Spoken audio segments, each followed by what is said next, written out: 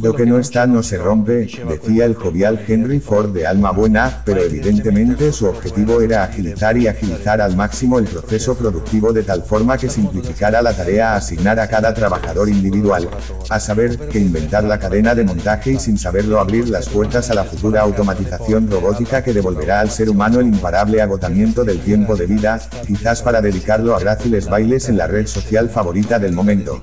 Ciertamente en ese momento logró complacer al estadounidense promedio brindándole un asiento motorizado a un precio asequible, mientras que en Europa permaneció durante muchas décadas siendo un lujo para unos pocos. A la fecha, Ford no solo parece haber retomado el aforismo del mencionado fundador en "lo que no existe no cuesta", pues, por ejemplo, todas las partes que no son estructuralmente relevantes son de plástico y en ocasiones de dudosa calidad, aunque en algunos casos, el plástico puede traer no solo beneficios económicos, por lo tanto, no es raro, especialmente en vehículos antiguos, que durante las reparaciones programadas haya que añadir otras no previstas. De hecho, además de la sustitución prevista de la bombilla, tuve que aislar los cables eléctricos con una funda aplastada y soldar un soporte de plástico de la luz rota. La causa principal del deterioro prematuro de las bombillas es la sobretensión y las fluctuaciones de tensión, por ejemplo al encender y apagar el vehículo, pero también las vibraciones de los faros y los cables mal aislados pueden reducir significativamente su vida útil. Por lo tanto, siempre es recomendable restaurar la luz en la medida de lo posible a sus condiciones originales en su totalidad. Possono ridurre notevolmente la sua vita operativa, quindi è sempre opportuno ripristinare il fanale il più possibile alle condizioni originarie nella sua interezza. Para desmontar este tipo de focos basta con desatornillar los 3 tornillos Torx y desconectar el conector eléctrico presionando ligeramente el tope de plástico del conector.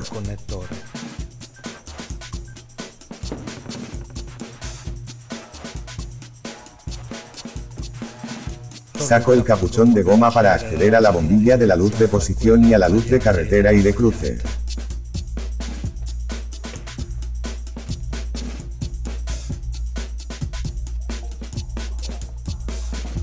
Compruebo el estado de la bombilla del indicador de dirección.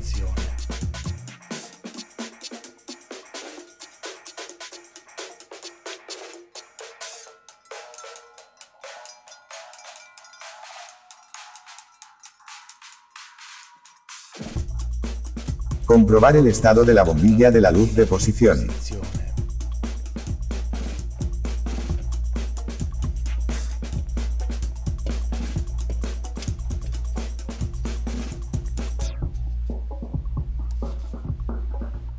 La funda de los cables eléctricos está deteriorada.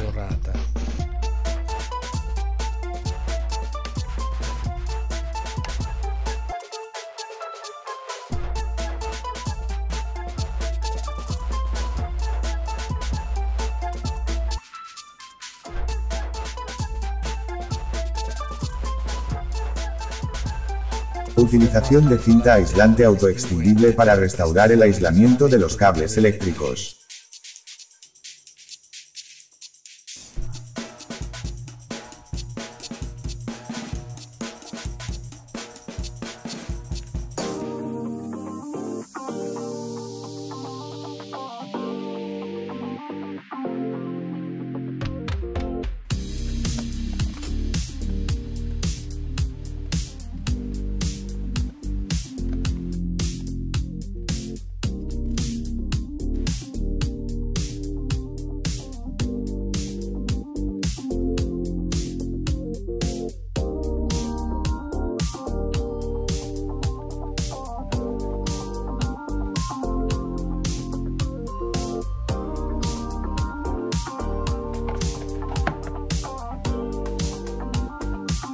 Reemplazo la bombilla de la luz de posición.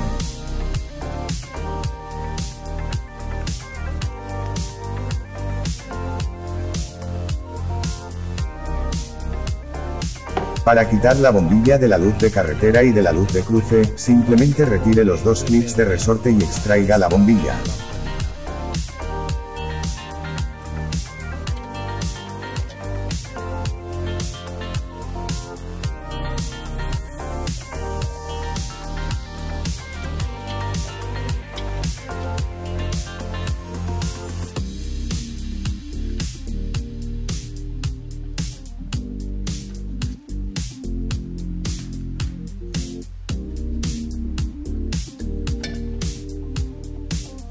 Existen varios tipos de bombillas, en este caso es del tipo H4 que tiene la funcionalidad tanto de luz de carretera como de luz de cruce.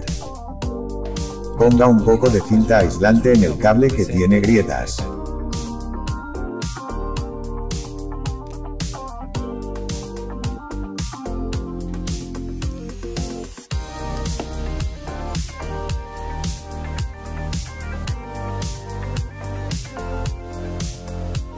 Monte la nueva bombilla conectándola al conector, insertándola en el portalámparas y volviendo a enganchar los dos clips de resorte.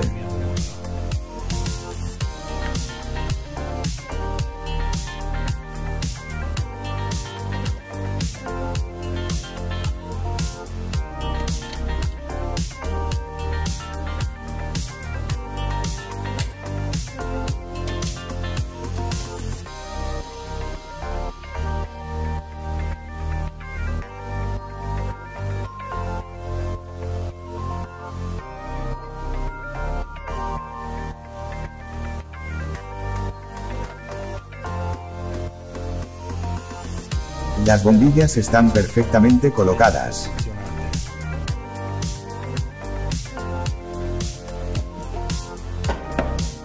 Cierro todo con la tapa de goma. Uno de los tres soportes está casi completamente roto, luego procedo a repararlo.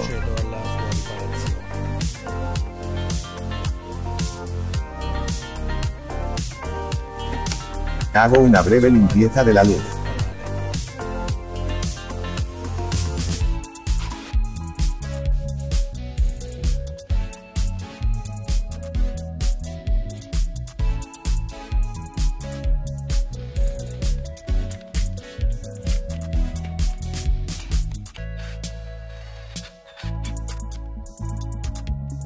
Hago dos agujeros de 2 milímetros en las solapas a unir.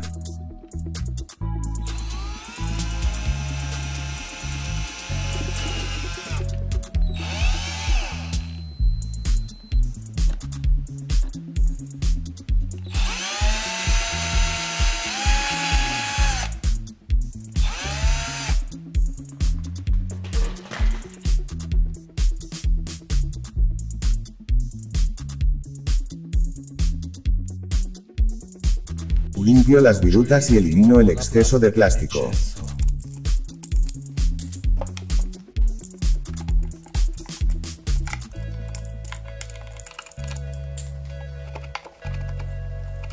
Desengraso las piezas a soldar.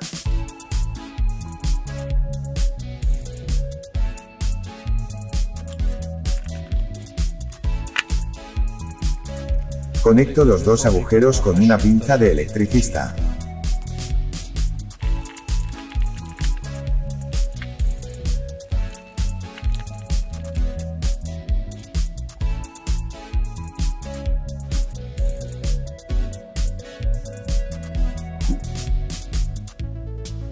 Sello todo con cola caliente para materiales plásticos y aprieto la brida antes de que se endurezca la cola.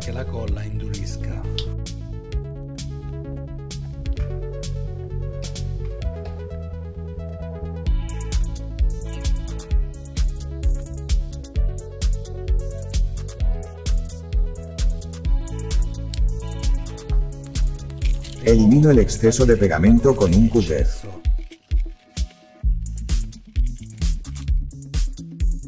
Al no ser una pieza expuesta a la vista, no me importa la estética, sino solo la buena funcionalidad de la pieza.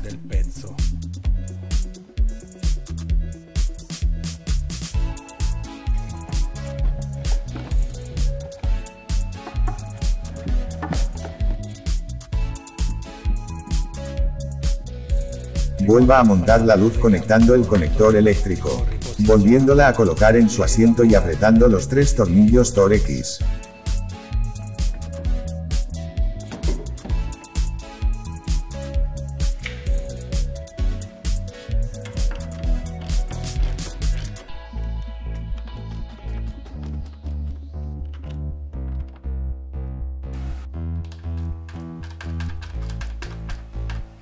El faro vuelve a estar perfectamente estable. Compruebo que todas las luces funcionan correctamente. Gracias por ver el vídeo hasta ahora, espero haberte sido de ayuda y haberte entretenido gratamente. Si aún no lo has hecho, comenta, comparte, dale me gusta y suscríbete al canal. Gracias por el apoyo. Hasta luego.